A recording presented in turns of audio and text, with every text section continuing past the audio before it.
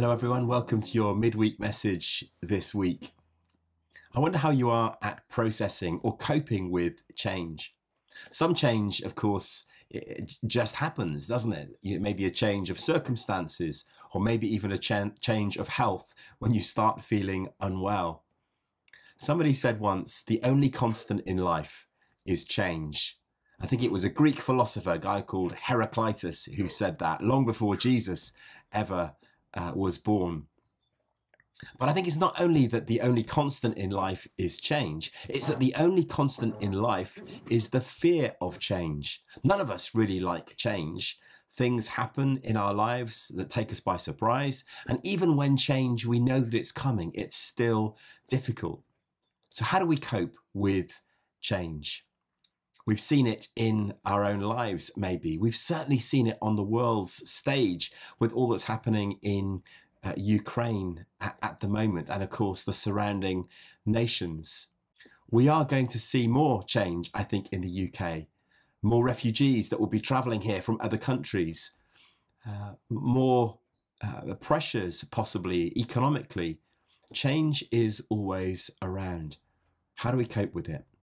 Well, Paul, the great missionary, when he wrote to the church in Philippi, a first century church, coping with the change in their own circumstances, he said this.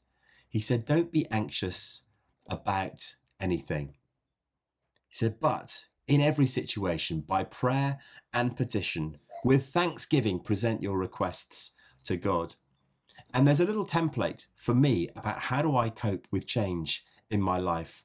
Number one, I hand it over to God. Don't be anxious about anything. That doesn't mean that we deny our anxieties. It's that we spend time in prayer, just handing them over to God. Here's what I'm anxious about, Lord. I lay it before you this morning. Secondly, Paul says, in every situation, whatever you're facing, whether it's your health circumstances, whether it is change in the world, whether it's wider fears about what's happening across the globe, we are in all those situations to give them to God. And we do that by prayer.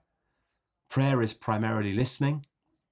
It's listening to what God has to say back to us. It's hearing his comforting voice, his encouraging words. It's by listening in prayer. The other part of that, in terms of our worrying about change and coping with change, is that we also petition. Lists can be a good thing, you know. I'm not a great list maker, but I have a book with a list of things in it, things that I'm praying for, things that are coming up in meetings. Lists can be good. And then fifthly and lastly, Paul says, and do it with thanksgiving. How do we cope with change? Worship is one of the ways that enables me to balance the change that is happening in my life or in the circumstances around us. These are the ways, biblical advice on how do we cope with the only constant in life, which is change. It's those 5 things.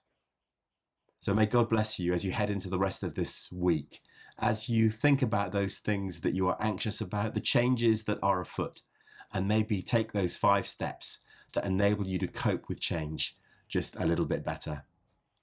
God bless and catch up with you soon.